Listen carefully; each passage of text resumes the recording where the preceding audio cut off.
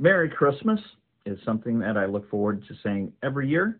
And I know you've been hearing Christmas carols, the songs, and we celebrated last Saturday up at Palmquist Farms. And I know everybody there had a great time, whether you had your kids with you or not. It just was a great setting, and congratulations to both Marina and Stacy on picking that location. And it worked out well for everyone. The amount of time was good, food was great, and again, thanks again, Marina and Stacy. And just looking forward to Christmas next week.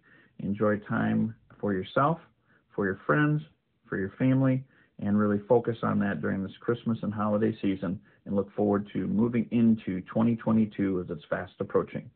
Merry Christmas.